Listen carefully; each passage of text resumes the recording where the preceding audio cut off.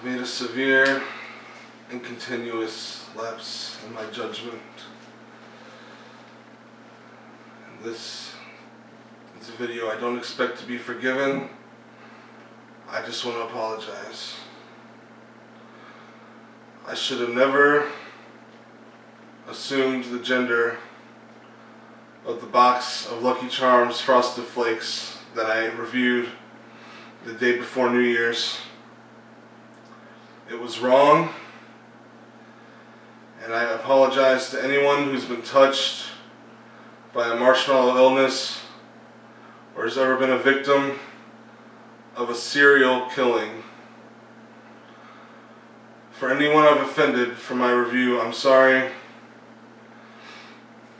The goal of my content is to provide entertainment and information on food, video games, movies, and every now and then the music that I make, but very little of that for some reason. It's never my intent to be ill-willed, mishearted, or malicious. What the fuck are you doing? Oh, you making a video? Well, here it is, motherfucker. You want to apologize or something? Go ahead and fucking apologize to his face. This is not an option, motherfucker. You gonna apologize to this box of Lucky Charms Frosted Flakes? As I was saying, I don't expect to be forgiven. I don't expect GTS The King to defend my actions, because they should not be defended. From now on, I'll just eat the cereal and not even bring up its gender or ask its preferred pronouns first. Goddamn right. Because it's all about the respect. Alright, guys. We're Death Wish. We had to fucking do that. Now, we already know that there's going to be some people out there who get a little butt hurt by that, but guess what? It's what we're here for. Logan. Logan! They put the gang. So, if you can't tell, this is Death Wish Wednesday. I'm GTS The King. And I'm very deeply, I'm in balance. And we're going to talk about Logan Paul once again this week. This time it's going to be a little bit different, but the first thing we're going to do is we're going to take a look at this Logan Paul's Respect video that's been going around. I'm sure everybody's seen it. Respect. Yeah, respect. Oh, you've become a meme, Logan. So let's take a look at this video. Respect the culture. Japan is all about the respect.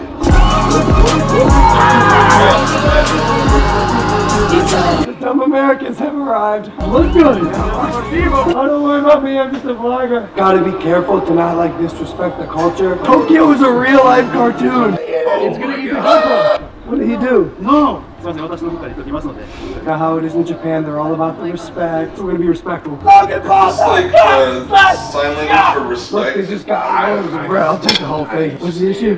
This one is just for a display. Oh, so we're gonna be respectful. The Game Boy Color. How much? Just pissing you off as a gamer. Excuse me, sir. The game seems to be malfunctioning. Speak Spanish? Mucho broken though. Or Spanish. Toyota, I choose you. No, no. Okay, get him. Get him. Oh, catch you. I choose you. Japanese police. Thanks.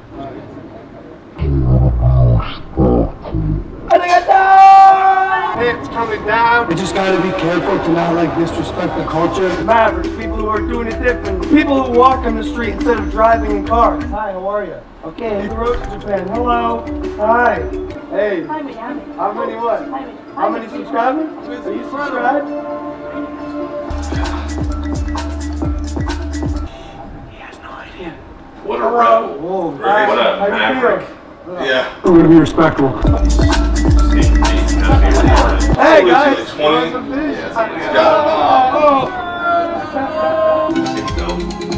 You just gotta be careful to not disrespect the culture. You sure you don't want this? Yeah, I'm pretty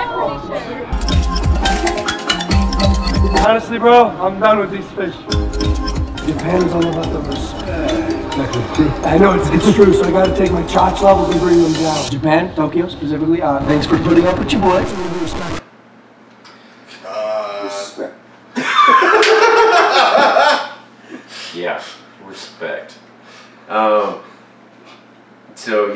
we've seen that video about 100 times. I mean, everybody pretty much has. It's been all over Facebook and every other social media.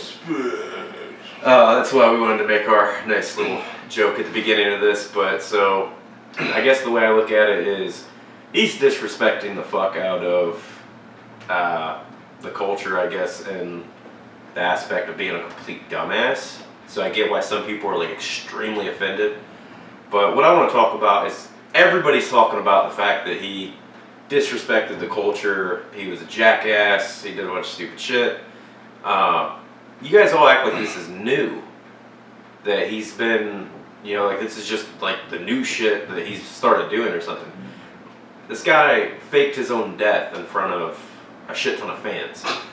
Like, this is not new for like him. a headshot, like a brutal death. Yeah, brutal shotgun shot to the back of the dome.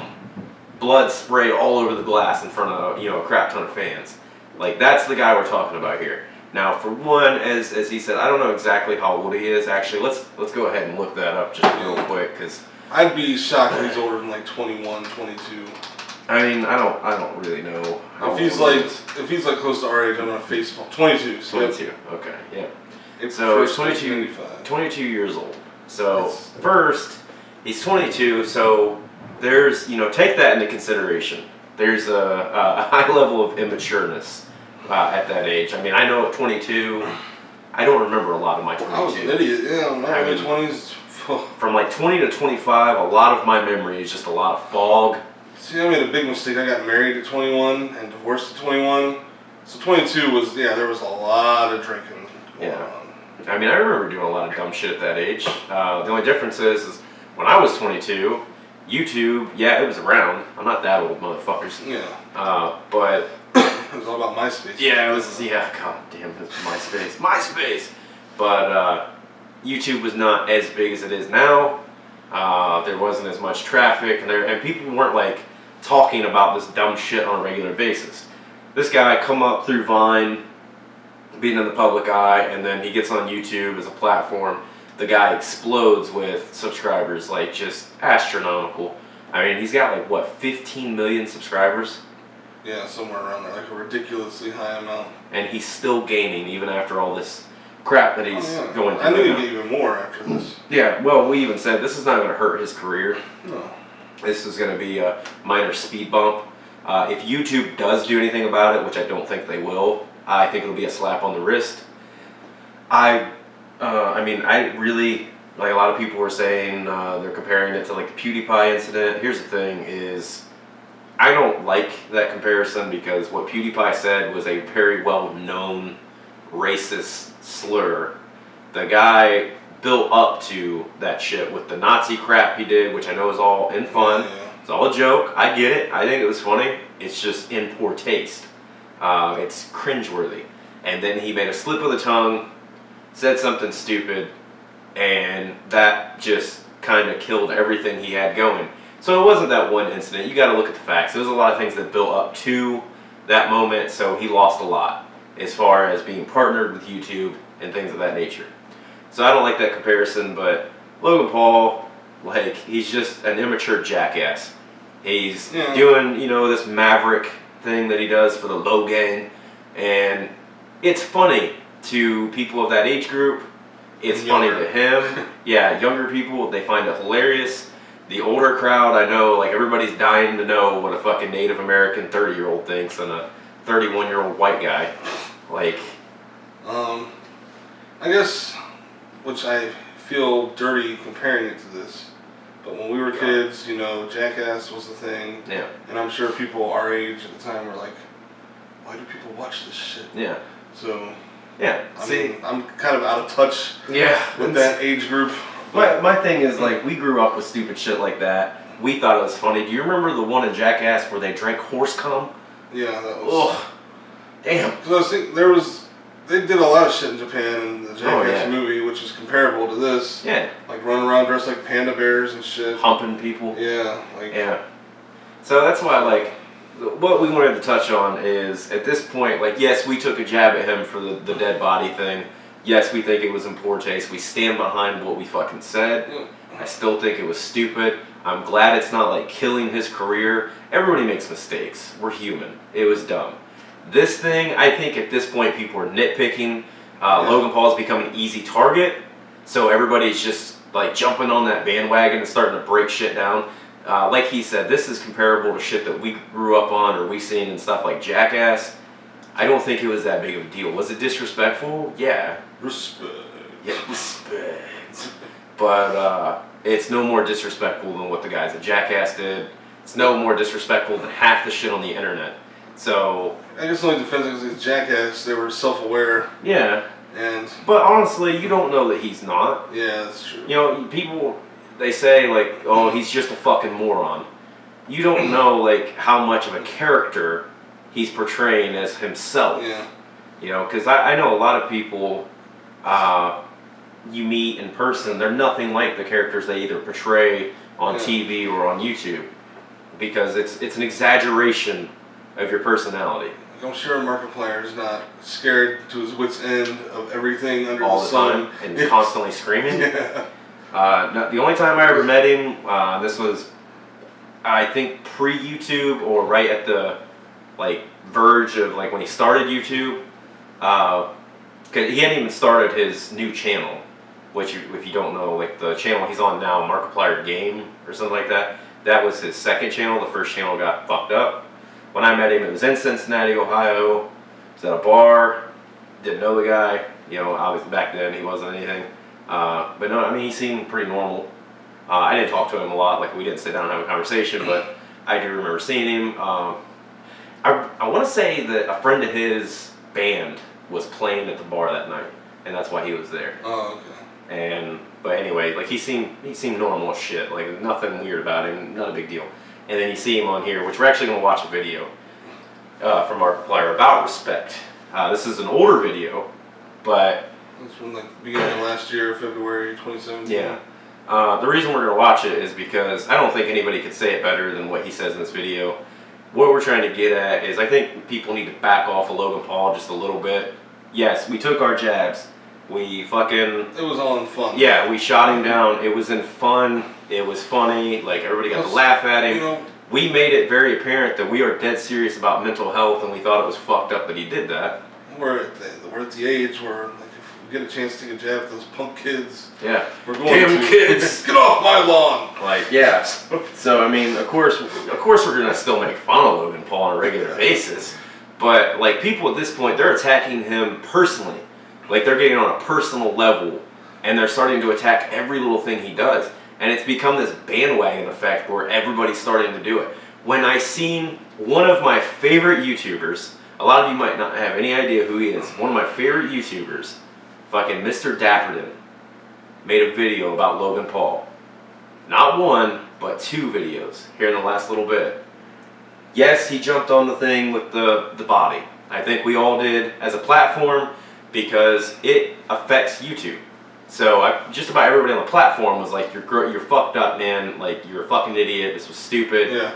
And so everybody attacked it. We fucking attacked it, and I get that. But then Dapperton starts attacking like him being colorblind. Okay, really?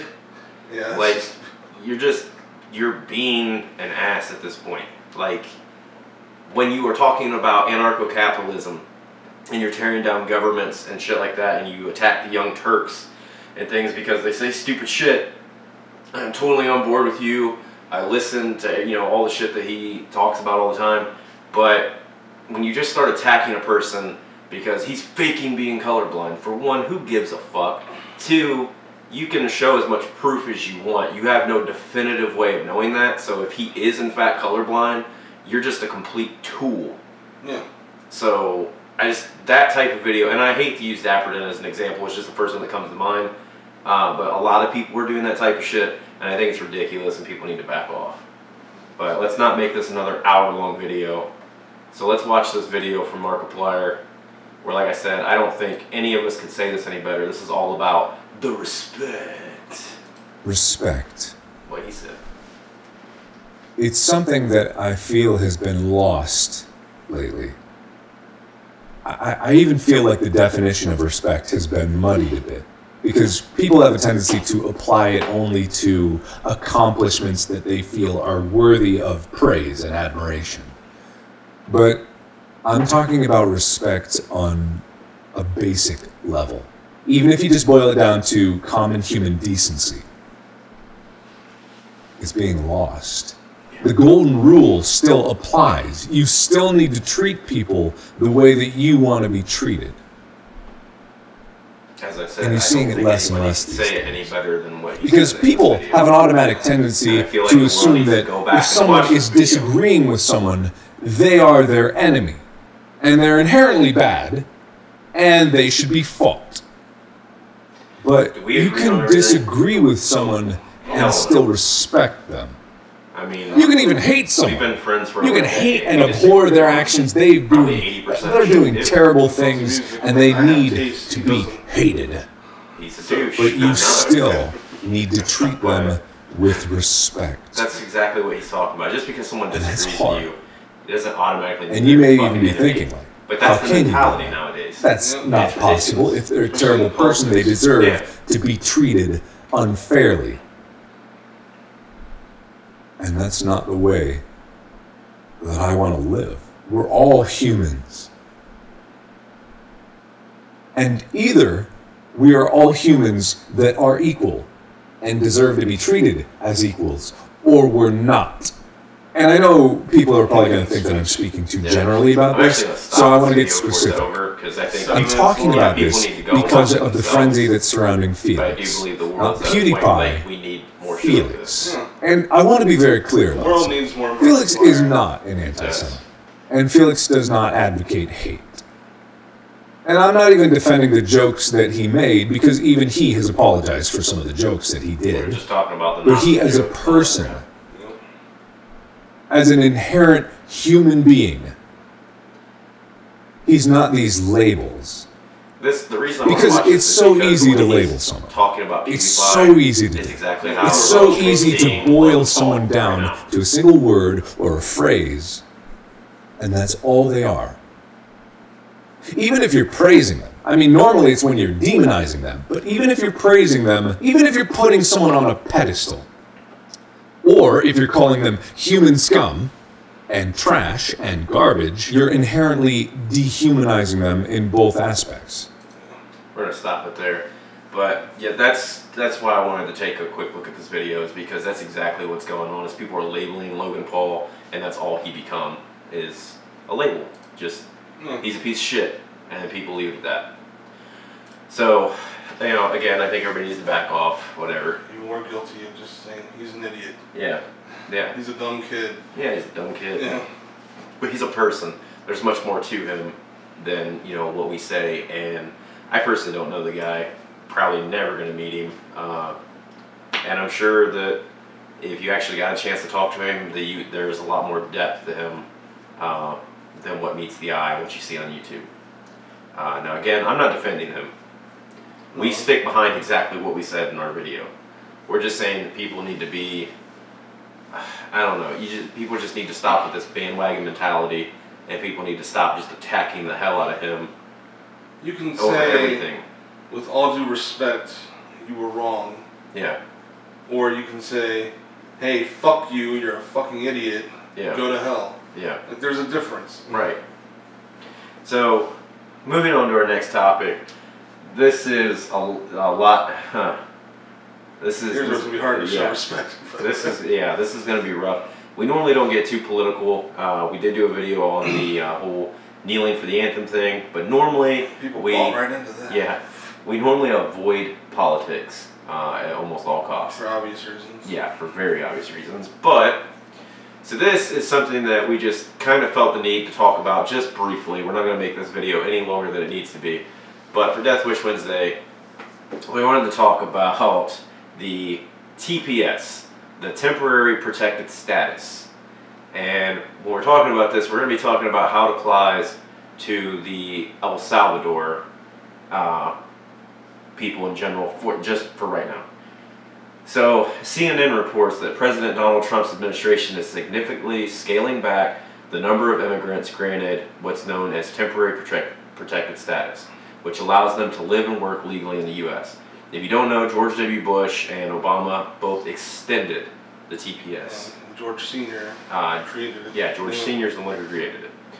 TPS protects these individuals from deportation as a form of humanitarian relief for people who would face extreme hardships if they were forced to return to their homelands devastated by armed conflict and natural disasters. Under the Trump administration, the Department of Homeland Security has announced the end of TPS for immigrants from El Salvador, Haiti, Sudan, and Nicaragua, but extended it for immigrants from South Sudan. And this year, the agency will decide whether to extend TPS for 5 other nations: Syria, Nepal, Honduras, Yemen, and Somalia. About 435,000 people from 10 countries have TPS, according to the latest data provided to CNN by U.S. Citizenship and Immigration Services. So, as we said, we're talking mainly about the El Salvador, Haiti, and Sudan, and Nicaragua people being affected by this in the grand scheme of things, pretty quickly.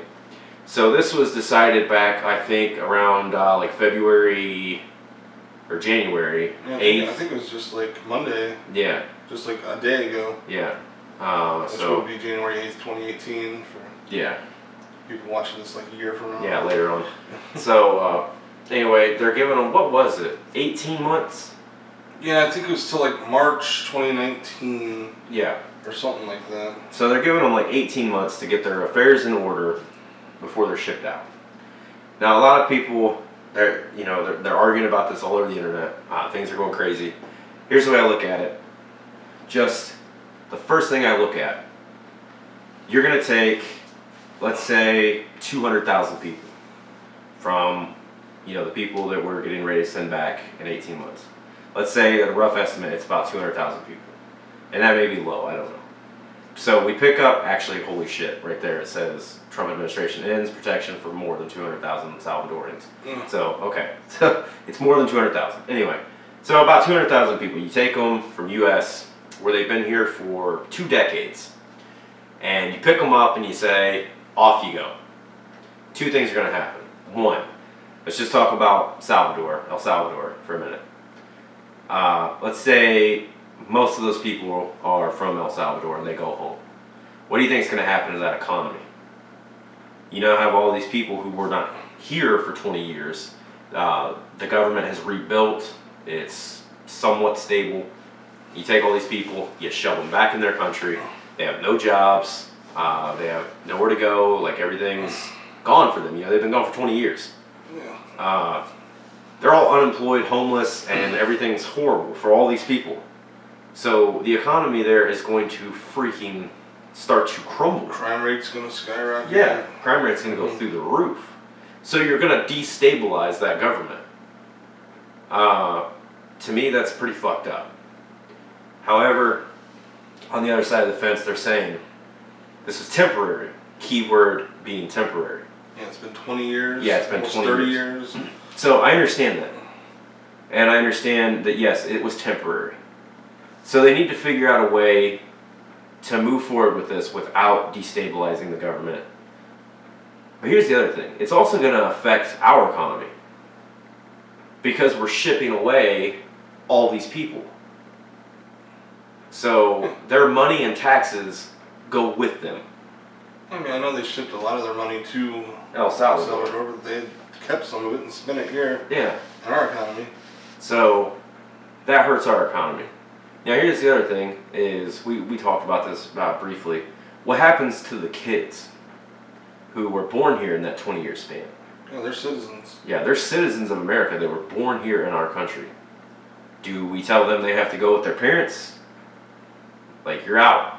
Sorry. Especially the kids who were, say they were born a year after getting here. Well, they're freaking 19. Close to 20 years old. Do we make them leave too? They were born here. They're citizens of America. Should we make them leave? Personally, I think we shouldn't. I think it's wrong that if we do. If they're citizens. Yeah, they're citizens. It goes against America. It goes against what we are as a country. If we're trying to make them leave, we'd have to make a deal with El Salvador. Yeah. It's not right. So I don't see them doing that. Of course, then again, you never know with Trump's administration. but if they do, it goes against what America is. We're a nation of immigrants. Yeah. Sorry. Fuck you. But, no, I'm like generally sorry. Yeah, I know. That's one thing that aggravates the hell out of me when people, they actually start bitching about immigrants coming into America. The reason I get heated about it is because we've stated it over and over on the channel. I am 80% Native American, so obviously I side with being Native American. That's how I was raised, and people want to talk about immigrants coming to America, and I'm just immediately that rage of, are you fucking kidding me? You're gonna talk about immigrants coming to America to a Native American. Go fuck yourself with the biggest dick you can find. Well, maybe they don't want the same thing happening to them. Yeah. That's why they don't want immigrants. I just think we did it. We don't want it to happen to us. I just think it's bullshit because no, I don't necessarily think we should have open borders. I mean, but I don't know how to fucking regulate it. I'm not a politician, and I'm not, in the midst of all that, so I don't know what the hell we could do, but something's got to change. Jump cut! So, yeah. In the midst of what he was just talking about. How did I get... Where was I? I was here, and then I wasn't. I disappeared. Magic. Yeah, the camera fucked up, so... Anyway, as you were saying. So, I saw horrible things. The Democrats were mad. I was doing my research on Fox News of all things, and we all know Fox News is very unbiased. When straight down the line when it comes to Donald Trump, they call it right down the middle. Yeah. But they made a good point that I talked to some analysts like they always do. Of course. And he said that it's possible because as everything like this, it's a political play to gain something. Right. And Trump is using this as a bargaining chip because obviously the Democrats are pretty pissed off about this right now. So he's saying that Trump's going to call a meeting with them and say, look, if you want to keep it, if you want to keep your TPS, fine. We'll extend it. But what are we going to do about my wall, baby? Because he's obsessed with that damn wall. Yeah. That's I swear, he wants that to be his legacy, his monument to his narcissism. Yeah. This wall, which dumb. That's a whole other video, but yeah, it's a stupid idea. Oh. Here come the hate comments. It's not going to fix anything. Yeah. So, anyway, we touched on that for a moment. The borders, I don't believe that we should have open borders, but I'd say there's a lot more than building a wall. That's gonna, that's not gonna fix anything. Right. But anyway, yeah, I think you might be right. It does seem like a political ploy because every president up until now has been like, we're gonna extend it. And I think a lot of it's not because they were just extending it because the countries are still fucked up. They had something to gain, whether it was to get votes or...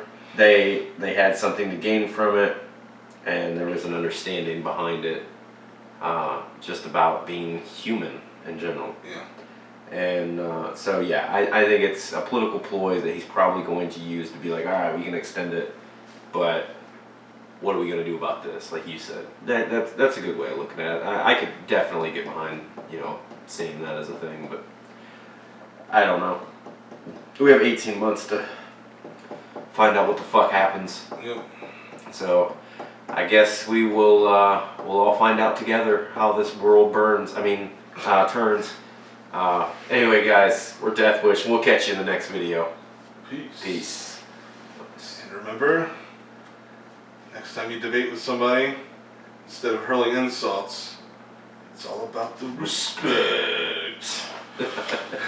That's gonna become our new thing. Yes. Thanks, Logan. Okay.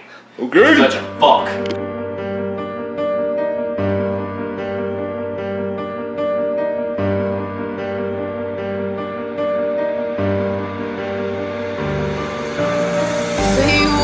That don't impress me none. You say you a gangster, ain't seen a thing, you done. I do it